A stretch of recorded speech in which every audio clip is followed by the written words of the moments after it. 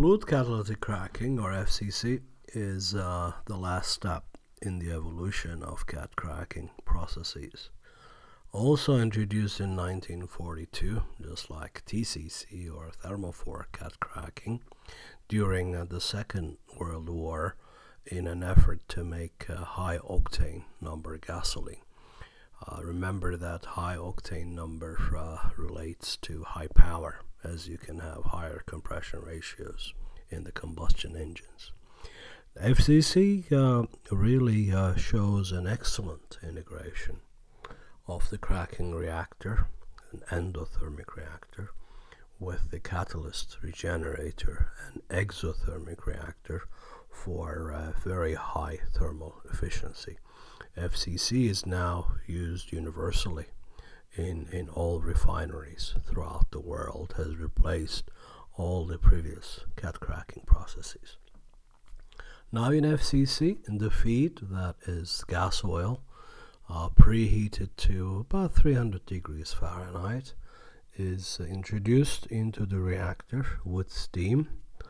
The riser part of the reactor, where the hot catalyst particles, as you see the green line coming from the catalyst regenerator, are fluidized. The particles are fluidized because they're smaller particles. They are fluidized in flowing gases and vapors, so they have a huge surface area to meet the incoming feed at temperatures that are close to 1000 degrees Fahrenheit.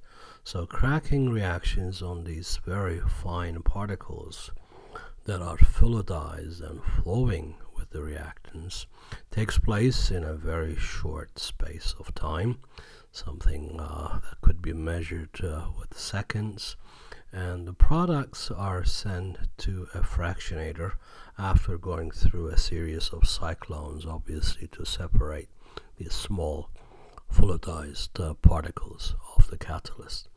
In the fractionators, the products, as usual, are separated into gas, gasoline, light cycle oil, heavy cycle oil, and finally the heaviest fractions, decant oil. Remember that LCO is used in the US for making diesel fuel through hydrocracking and hydrogenation, and decant oil could be used as fuel oil or as feedstock for making carbon black, or by coking to make needle coke for graphite electrodes.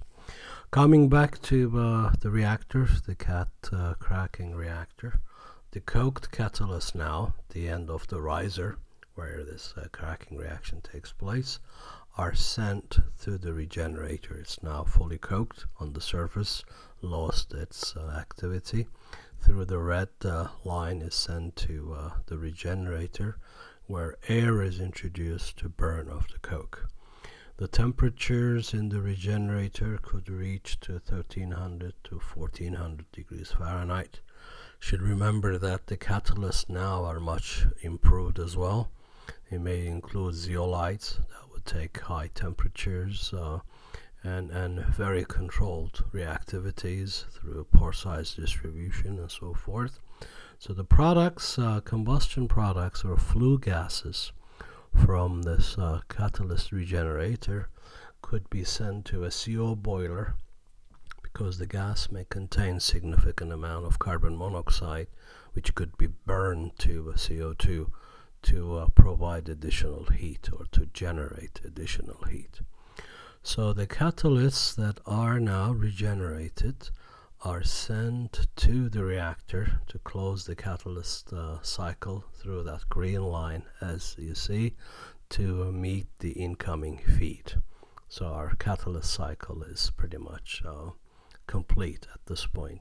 But note this excellent integration, thermal integration of the catalyst regeneration, the exothermic process, with the cracking reactions, where the catalysts that are heated in the regenerator are sent in a very effective manner to the reactor without much heat loss. So that is the ultimate, if you will, thermal efficiency of a process, and that's why FCC is now the universally accepted catalytic cracking process.